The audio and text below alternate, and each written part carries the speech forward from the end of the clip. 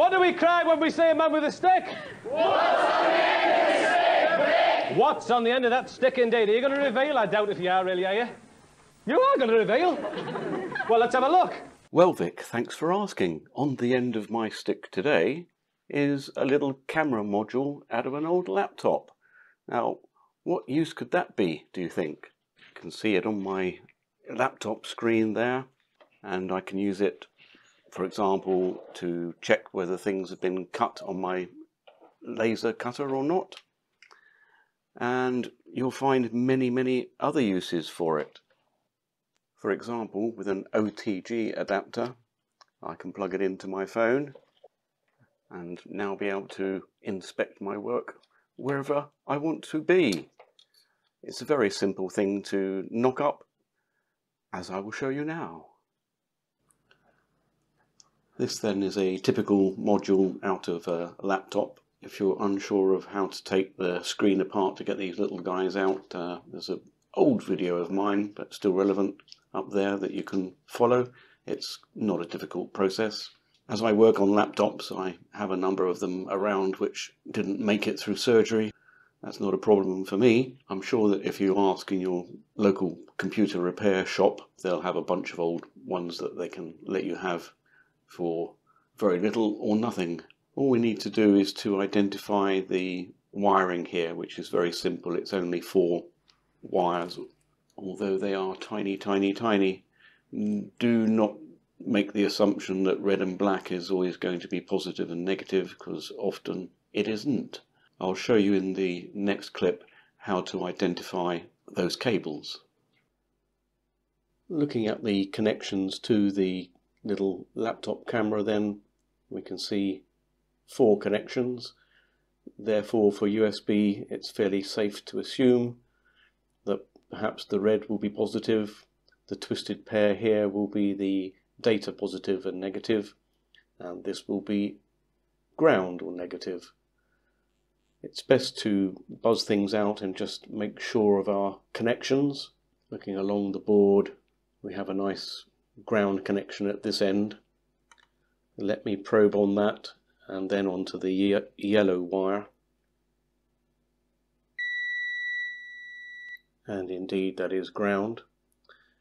The positive is going to be a little bit more tricky. We can see an inductor here. What we're really looking for is a voltage regulator. This will be the control chip for the camera itself obviously. This, if I turn the board, you can see 25L512. Clearly this is going to be a memory device. We have something called Q1, which most likely a transistor. But here at the end of the board, U5, this is going to be our regulator, I would suggest. Our memory chip is fed from 3.3 volts on this pin here. If I then probe on the 3.3 volts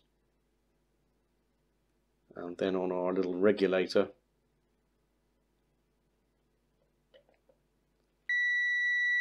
I'm getting a connection there, so this should be the plus 3.3 volt output of the regulator. The input, I would guess, would be here.